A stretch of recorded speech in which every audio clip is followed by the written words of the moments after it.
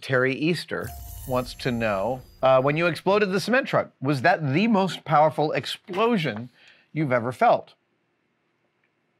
Tell us what it was like in comparison to smaller explosions. Okay, so the cement truck, we blew up 2 cement trucks, one in the very first season. Second season? Second season. One in the second season and one in the last season. And in the first season, we were up in Gold Country at a quarry up there in Angels Camp. And we were about a mile away from the detonation across water. The second time we detonated a cement truck, we were underground at New Mexico Tech. And so the fact that I felt the blast wave of that first cement truck explosion up at Angels Camp, yeah, that was without a doubt the most powerful explosion I ever felt. It's the most explosives we ever put into a detonation. I have been closer to blast waves of other materials, but there was something about, we had line of sight to the cement truck, so we just saw this puff of smoke. And then like 4 or 5 seconds later,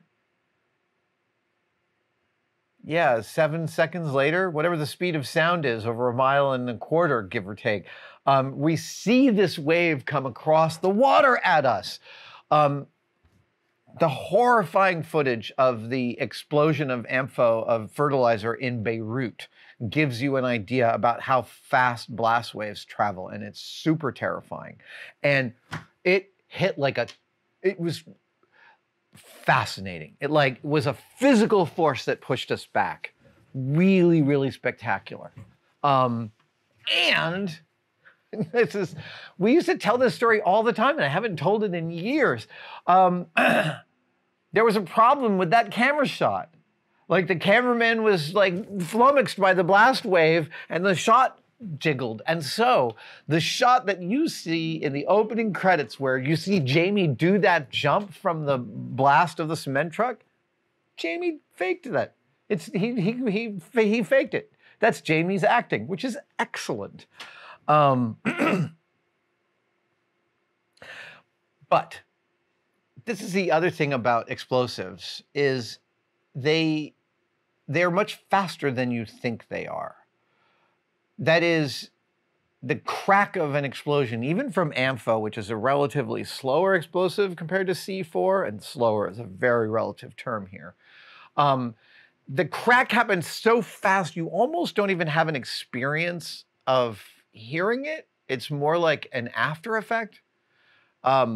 And so for my money, while the cement truck is the most powerful, my favorite is water heaters, because water heaters are this big, slow thud. Relatively, they happen over this long time period. I mean, and to give you some context, I would imagine that a C4 explosion crack lasts 3 or 4 milliseconds, whereas the water heater is plausibly 100 milliseconds. Boom! It is this, it satisfies what the Wile E. Coyote in every one of our hearts thinks an explosion should feel like. That's what a water heater feels like. This is really cool. Ryan Peck asks a terrific question about our production structure. I was talking about the structure of how we broke down stories. Ryan wants to know, with the show being run by folks in Australia and an executive producer in England, do you feel like you had more autonomy than perhaps other shows on air? We did have more autonomy than other shows on air, but it wasn't because production companies in Sydney and Dan Tapster, our co-executive producer, was in Manchester, England. It was because we ran a really good show. We ran a tight ship, and that ship made money. And when your ship makes money, people don't mess with you. It's really that simple. It isn't until the later seasons, season 11, 12, 13, when the ratings start going down, did Discovery start messing with the narratives at all. But so, to give you some context, Ryan's correct. The show was produced out of Sydney, Australia by Beyond Productions. They made this show for decades called Beyond 2000. And once 2000 hit, it became called Beyond Tomorrow.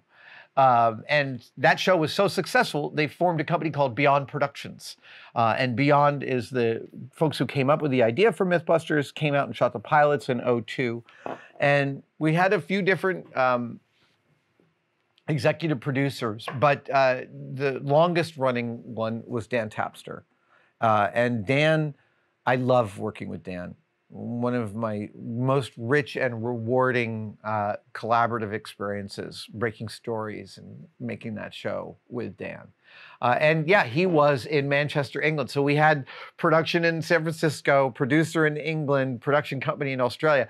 What it meant was that Dan could talk to us in one part of his day and talk to them in another part of his day, and was actually able to we were able to sort of maintain a kind of 24/7 coverage of the important things that we needed for production because of that split. So it worked really well. It wasn't like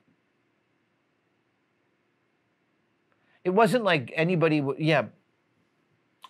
The question about autonomy is an interesting one. It really is true. As long as you're making the parent company a bunch of dough, they are very likely just going to let you do what you do. Oh, there's a caveat. There's a caveat to that, which is my friend who directs commercials says, if you're doing a campaign for a company and one of the commercials you make gets a bunch of awards, the next time you make a commercial for that company, a whole bunch of extra people are going to want input. That's a different thing. We never had to deal with that. Yeah, we were like, Beyond Productions is a seasoned, I haven't talked to the folks at Beyond in a while. I know that they were bought by another company, and I don't know what their current roster is. So I'm going to speak to Beyond as I worked with them back in the day. Beyond was a seasoned production company with a bunch of amazing producers, camera people, production people at their disposal. They had worked with people and sent them all over the world, which is an intense crucible for making television. And consequently, they put together a series of phenomenal crews for us to make the show with. I've long talked about my first two cameramen, Paul Henry and Peter Coleman. And then later on, you know, Benny and Peter Heap and Scott Sorensen. But those first two, Paul Henry and Peter Coleman, they were regulars at Beyond Productions. And so Beyond was a pleasure to work with as a production company. And yeah, Dan was amazing. All right, I think I've answered that. I feel like I missed a sort of slight bit of narrative throughput to that, but I feel like I got to the basics of it. All right, I answered that. Thank you guys so much for watching, and I wanted to briefly mention that you could become a tested member. I know, everybody is competing for you to become a member of their thing. What I want to express to you is that the Tested membership has become such an important part of the Tested family. We get tremendous feedback from the Tested members, and they expand the stories that we can tell and the things that we have access to. And you can become a part of it right now by clicking on the link below. See you in the chat.